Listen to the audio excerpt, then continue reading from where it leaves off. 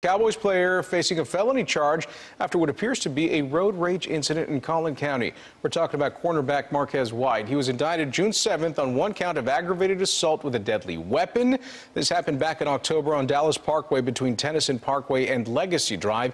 In a statement to his hometown newspaper, the Dothan Eagle, Marquez wrote, quote, "Me and my legal team believe strongly that this is a personal attack on my image as well as the star.